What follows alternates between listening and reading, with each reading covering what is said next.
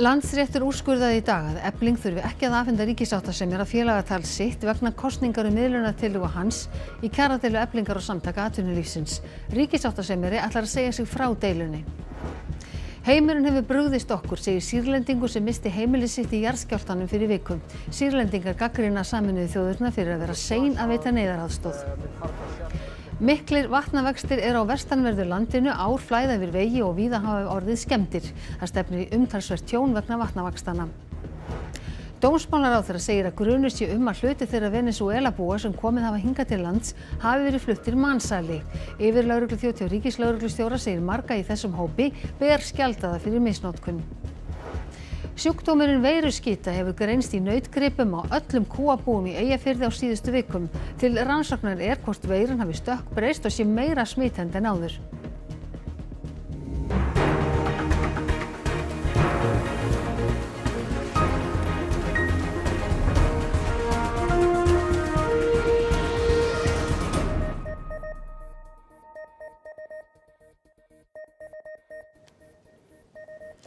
Komið sæl. Fordæmalaus staða komin upp á íslenskum vinnumarkaði eftir að Landsréttur úrskurðaði að Efling þurfi ekki að afhenda ríkissáttasemjara félagatal sitt. Formaður Eflingar vonar að hægt verði að leysa kjaradeiluna við Samtök atvinnulífsins við samningaborðið. Boðað hefur verið til atkvæðagreiðslu verkfall 1650 starfsmanna til viðbótar við þau verkfall sem þegar hafa verið samþykkt. Landsréttur hefur komist að þeirri niðurstöðu að Efling þurfi ekki að afhenda ríkissáttasemjara félagatal sitt sem hann krafðist að fá til þess að hægt vera að kjósa miðlunartillögu hans í kjaradeilu Eflingar við Samtök atvinnulífsins. Efling fagnar niðurstöðunni. Það bara kemur ekki til mála að afhenda þessa kjörskrá en krafa okkar, hún auðvitað sú að miðlunartillagan verði tekin á borðinu, að ríkissáttasemjari segi sig frá málinu og að annar verði skipaður í hans stað. Landsréttur segir að ríkissáttasemjara sé heimilt að eiga frumkvæði að því að efna til atkvæðagreiðslu en hvergi segi í lögum að aðila í vinnudeilu sé skylt að afhenda honum kjörskrá sína. Efling hefur leitað til héraðsdóms og krafist þess að miðlunartillagan verði ógild. Sólveig Anna segist fullviss að hún sé ólögmæt. Það liggur ekki fyrir niðurstaða dómstóla það og það þá einmitt næsta verkefni að knýja á að það mál verði líka unnið hratt og örugglega varðar lögmæti þessarar miðlunartillögu. Allt bendir til þess að verkfall hátt í 500 hótelstarfsmanna og ríflega 70 flutninga og olíudreifingarbílstjóra verði að veruleika á miðvikudag en þegar eru 300 hótelstarfsmenn í verkfalli.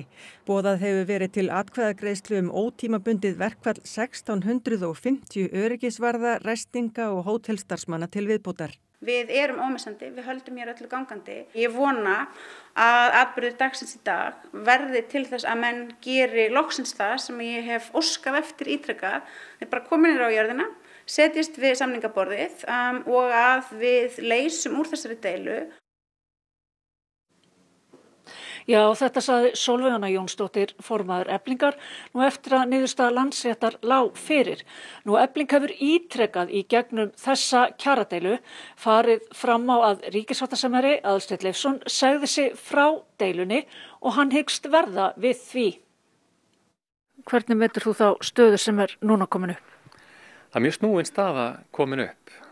Landsréttur segir hátt og skýrt að miðlunartillagan var löglega framsett. Og Landsréttur segir einnig að ég í fullum rétti að mæla fyrir hvernig atkvæðagreiðsla skuli fara fram. Hins vegar að þá hef ég ekki tækin og tólin til þess að sækja kjörskrána ef að annar hvor deiluaðila neitar að láta hann af hendi. Og þar við stendur. Þú býðst til að stíga til hliðar í kjaradeilu Eflingar og Samtaka atvinnulífsins. Af hverju? Nú sjá það allir sem hafa fylgst með fréttum að mín persóna hefur verið dregin inn í þessa deilu, sem að mér finnst gert að ósekju vegna þess að þetta snýst ekki mína persónu, þetta snýst málefnalegan ágreining og það alltaf ákveðið áhættu atriði að stíga inn og reyna að finna lausnir í mjög harðari og erfiðri deilu milli stríðandi fylkinga. En mín skoðun sú að málefnalegur ágreiningur alltaf að eiga forgang umfram persónuna og þess vegna nefndi ég það við félags- og vinnumálaráðherra í dag að það kunni að vera skynsamlegt að skipa sérstaka sáttasemjara eða sáttanefnd til þess að vinna í þessu máli áfram. Já, þetta sagði ríkissáttasemjari núna skömmu fyrir fréttir og nú rétt áðan bárust þau tíðindi að félagsmálaráðherra hefur orðið við þessari beiðni Aðalsteins, þannig hann hefur sagt sig frá deilunni. En hér Halldór Benjamín Þorbergsson, framkvæmdastjóri Samtaka atvinnulífsins. Nú, ríkissáttasemjari hefur sagt sig frá deilunni, nú Efling ætlar ekki að afhenda félagatalið. Já, hvað getið þið gert til þess að leysa málið? Já, það eru sannarlega miklar vendingar í þessari deilu og ég þykir sjá fyrir að það verði ennþá meiri vendingar á næstu dögum áður en við komumst til leiðarenda. Mér þykir leitt að ríkissáttasemjari hafi sagt af sér. Ég tel að það sé röng ákvörðun hjá honum en ég styð hana sjálfsögðu. En eftir sem áður þá stendur alveg ljóst að vinnulöggjöfin í miklu vandastödd og eftir þessa dóm eða úrskurð sem féll í dag ljóst að við erum komin í mikið öngstræti í þessari kjaradeilu. Lítur þetta sem aukna pressu á þið gangið að kröfum Eflingar eða mætið þeim einhver staðar á meiri leið? Við erum svo sem vön því að eiga við pressu í þessu starfi þannig að ég get ekki séð að það breyti neinu í því samhengi. Það sem gerist í dag, úrskurðurinn alveg skýr.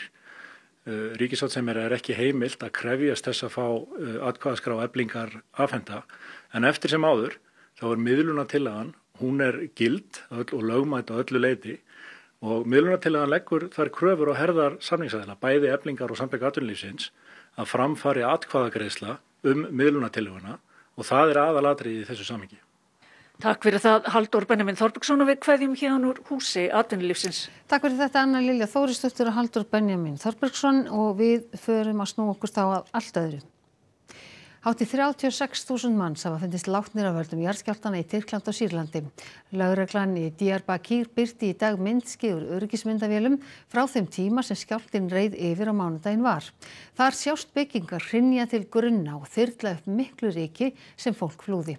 Þá brotnuðu ljósastaurar undan hristingnum og raflínur sprungu með miklu neistaflugi. Enn verið að bjarga fólki á lífi úr rústum húsa í Tyrklandi þó að 7 sólarhringar séu liðnir frá skjálftanum. Í Sýrlandi standa 5 milljónir uppi heimilislausar í Sýrlandi eftir jarðskjálftana. Einn eftirlifanda segir heimsbyggðina hafa brugðist Sýrlendingum og að stuðningurinn hefði orðið mun meiri hefði skjálftinn orðið í Evrópu. Sameinuðu þjóðirnar boða aukna aðstoð. Íbúar í norðurhluta Sýrlands máttu illa við því að fá yfir sig harðan jarðskjálfta ofan á allar hörmungarnar sem borgarastríðið hefur valdið þeim undanfarinn áratug. 2000 manns fórust á því svæði. Idlib ein þeirra borga sem varð illa úti.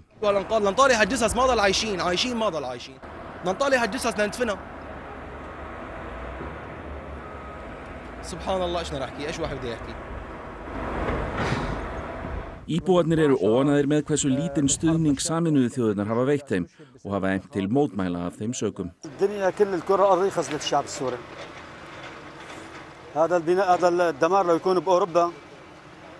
أو دولي أجنبي كان كل الدنيا اجتمعت لإنقاذ الشهداء اللي كانوا موجودين بس هون نحن ما بقول لك ما في حدا يعني مثل بعضها. Al-Rasuk einn af 5,3 milljónum sýrlendinga sem taldar eru heimilislausar eftir skjálftann. Sameinuðu þjóðirnar viðurkenna að erfitt hafi reynst að koma hjálp til norðvestur Sýrlands fyrst eftir að skjálftinn reið yfir. We think that is now being corrected, but of course it can't really fix all the troubles we had at the very beginning, but no support is coming in. En það gengur hægt. Umrætt svæði undir stjórn samtakanna Hayat Tahrir al-Sham sem eru skilgreind sem hryðjuverkasamtök og eru armur uppreisnarmanna. Þau hafa neitað að hleypa inn aðstoð sem boðist hefur frá sýrlenskum stjórnvöldum sem uppreisnarmenn hafa verið í stríði við. Þá aðeins ein leið opin frá Tyrklandi yfir til Sýrlands, en stefnt að því að opna fleiri leiðir með sérstöku samþykki frá öryggisráði Sameinuðu þjóðanna.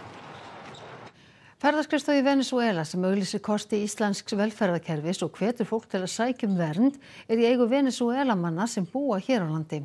Dómsmálaráðherra segir grun mansal innan þessa hóps.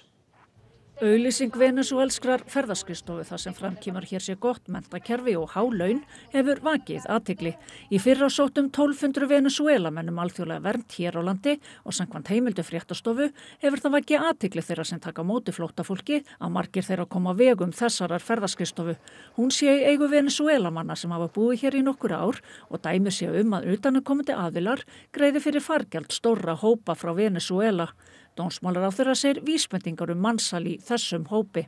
Já, ég held ég geti sagt að það leiki grunur á því að það sé hluti af fólki frá Venesúela sem að jafnvel sé þáttakandi í einhverju slíku. Það gengur þá út á það að fólki sé greidd gata þess til þess að fara til annarra landa og það þurfi síðan þá að greiða þeim sem að hjálpa þeim við það tilbaka á einhverjum tíma. Og svipaðar áhyggjur eru uppi hjá embætti ríkislögreglustjóra. Þetta ofta tíðum fólk sem í viðkvæmri stöðu og við höfum áhyggjur af því að þeir geti verið útsett fyrir hagnýtingu. Fólk fær ýmiss konar aðstoð þegar það er að fara á milli landa og þetta er svona ein birtingamyndin af því. En er eitthvað rangt við aðstoð sem þessa?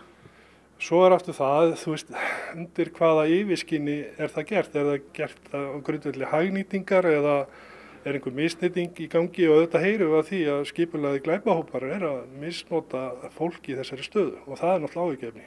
Í dag er alþjóðleg vernd einfaldasta leiðin fyrir fólk frá Venesúela að fá dvalar og atvinnuleyfi hér. Dómsmálaráðherra hyggst auðvelda ferli fyrir þau sem vilja búa hér og starfa án aðkomu félagslega kerfisins. Flóttamannakerfið að sækjum vernd í löndum er ekki hugsað til þess að fyrir fólk sem að hreinlega leita sér að betra lífsviðurværi. Ár og lækir á Vesturlandi hafa víða flætt yfir bakka sína í miklum vatnavöxtum í dag og hafa verið vegir færð í sundur. Haukur Hólm fréttamaður hefur verið á ferðinni í Dölunum í dag. Já, Haukur, er ástandið slæmt þarna fyrir vestan? Já, ástandið er slæmt mjög víða og sumstaðar eru bara vegir, það eru bara stöðuvatn á veginum eða stórfljót og sem dæmi má nefna að svo ört hefur runnið í Haukadalsvatn sem hérna í Haukadalnum rétt við Búðardal og vatnið flætt upp á veg, þannig að þar er hálfsmetra dýpi niður á veginn og það segir kannski dálítið ástandið. En hjá mér er Sæmundur Kristjánsson, yfirverkstjóri hjá Vegagerðinni, hefur orðið mikið tjón? Já, það er bara tjón á flestum vegum hjá okkur, mismikið náttúrulega, en það er mjög mikið tjón hérna á svæðinu og langmest er það nú út á Snæfellsnesvegi, það sem var að fara í sundur nánast vegurinn yfir Bakká og hérna það eru 2 stór og öflug ræsi þar í gegn en þau höfðu ekki undan og vegurinn er alveg að fara, þannig að við erum búin að loka honum og það verður ekki hleypt á honum fyrir að búið að laga þetta. Eru fleiri vegir lokaðir? Já, það er búið að vera lokað í dag á Fellsströnd og Skarðströnd og svo var lokað fram í Haukadal og Hálsbæðavegur var lokað líka og það eru mikla skemmdir í Hörðudalnum sem er ekki hægt að komast yfir á svona venjulegum bílum og það eru nokkrir bæir sem eru bara sambandslausir. Í Ytri-Fagradal fór heimreiðin í sundur og þar er miklar skemmdir á Tjaldaneslíðinni og þar áfram út Skarðströndina. En hvað með brýr og svona, hafa þær staðið af sér? Já, það er aðeins skemmt orðin núna fram í Haukadal við kallum það Hamrabrú sem er á Haukadalsánni fremri og þar er að skóla undan landstöfnunum annars vegar og komið stórt gat í veginn og við erum að loka þeim veginn núna bara í þessum töluðu orðum. Örstutt í lokin, hefur fólk lent í vandræðum eða hefur orðið einhver slys eða eitthvað slíkt? Ég hef ekki heyrt það að það orðin einn slys en við gáum strax út aðvörun. Mínir menn fóru út í morgun upp úr 5 til að skoða aðstæður allt vegakerfið og fóru að senda út ástandspunkta og aðvörunir á netið og eins að setja bara upp merkingar og annað til að reyna að fyrirbyggja tjón og slys og ég held að það hafi sem betur fyrir tekist. En mér langar bara til að vara alla vegfarendur við sem eiga leið hér að það eru víða skemmdir og það eru ekki alla sýnilegar og við vitum ekkert endilega þær allar ennþá. Þess að það er enn að skemmast og svo eru bara orðnar mjög víða slæmar brothólur í vegakerfinu hérna hjá okkur sem að menn verða að varast. Ekki keyra á þessum leyfilega hámarkshraða heldur bara að halda sig á skynsamlegum hraða.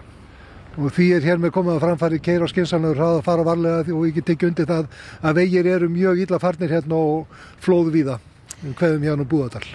Takk kærlega fyrir þetta Haukur Hólm og við förum aftur til Reykjavíkur. Því 2 voru fluttir á sjúkrahús eftir sprengingu í metankút bíls á bensínstöð Olís í Álfheimum á 3. tímanum í dag.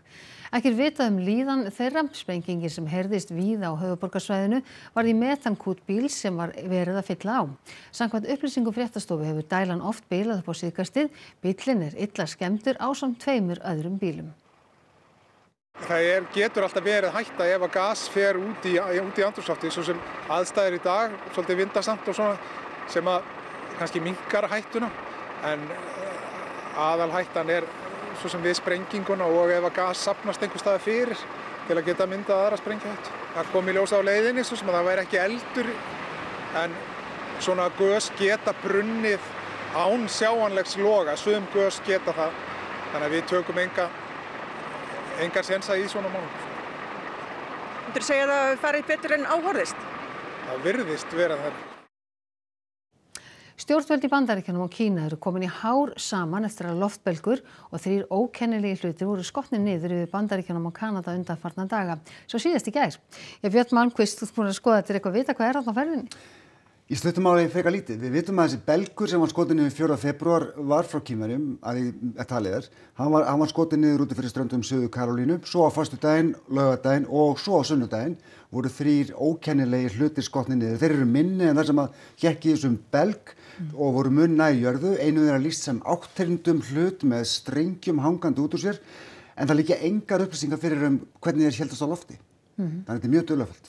En Bandaríkjamenn halda áfram að ásaka Kínverja, ekki satt? Já, þeir gera það, en Kínverjar segja að belgurinn hafi verið rannsóknartæki fyrir veðurfar og hafi vilst af leið og þeir hafa ekkert sagt þessa 3 hluti sem voru skotnir niður helgina. Þeir hafa sakað Bandaríkjamenn að hafa sendt 10 belgi yfir Kína á síðasta ári sem nokkuð sem Bandaríkjamenn segja bara síðan fyrra. En Jens Stoltenberg, framkvæmdastjóri NATO, hann tjáði þessu þetta í Brussel í dag.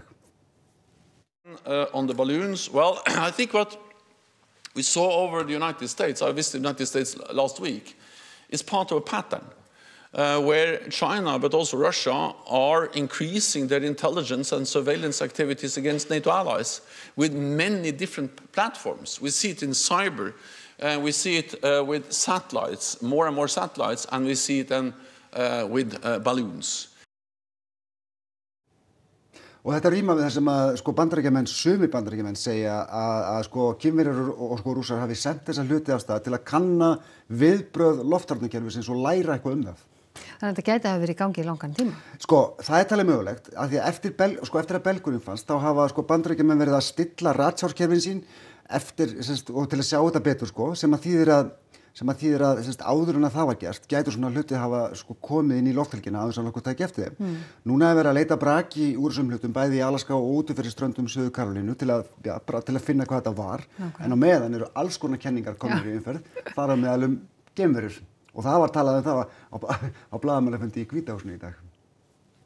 But there is no indication of aliens or extraterrestrial activity with these recent takedowns. Again, there is no indication of aliens or terrestrial activity with these recent takedowns. Wanted to make sure that the American people knew that, all of you knew that, and it was important for us to say that from here because we've been hearing a lot about it.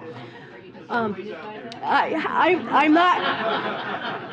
Would you tell us? I'm just, I loved E.T. the movie, but I'm just going to leave it there. Bændur á Norðurlandi hafa orðið af yfir 100 milljónum króna vegna bráðsmitandi veiruskytu sem hefur greinst á öllum kúabúum í Eyjafirði. Mögulega má rekja fjölgun smita til stökkbreytingar kórónuveiru sem veldur sjúkdómanum. Veiruskyta er bráðsmitandi niðurgangspest sem hefur herjað á nautgripi hér á landi undanfarnar vikur. Pestin er ekki ókunn bændum. Hún greinist þó yfirleitt ekki á nema 2 ára fresti á hverju kúabúi. Síðasta árið hefur hún greinst alltaf 3 á sömu bílunum. Dæmi hérna í Eyjafjarðarsveit eru svona 40 hjarðir og það kom í hverju einustu hjörð á innan við 3 vikum. Þegar veiruskytan fór að dreifast milli búa höfðu bændur sig alla við til að hefta útbreiðsluna en án árangurs. Matvælastofnun hefur nú til rannsóknar hvort kórónuveiran sem veldur veiruskytu hafi stökkbreyst, hvort hún sé meira smitandi eða valdi alvarlegri veikindum í nautgripum en áður. Faraldurinn virðist alvarlegri en síðustu áratugi að sögn bænda. Það er fá byrja á listarleysi og greinilega líður ekki vel og Það þarf ofta að ýta dálítið við þeim til að hafi sig í vatn, til að mega alls ekki þorna upp og það gæta svolítið vel að því og síðan svona í framhaldinu fellur nitin með út af bara þetta alvarleg magakveisa, fá migandi niðurgang. Pestin yfirleitt ekki lífshættuleg og gengur yfir á nokkrum vikum. Kýrnar mjólka þá umtalsvert minna á meðan og bændur finna vel fyrir því í rekstrinum. Langtíma rekstraráhrif gætu orðið meiri en vísbendingar hafa verið að kýrnar séu viðkvæmar fyrir júgurbólgu og öðrum heilsufarskvillum eftir smitt. Við getum alveg áætlað að þetta sé tjón að meðaltal upp á 1 milljón á hvern bæ sem að þýðir að hérna í Eyjafirði og Þingeyjarsýslu þetta einhverju 150 milljónir og ef þetta kemur í fleiri skipti niður þá þetta bara verulegt tjón.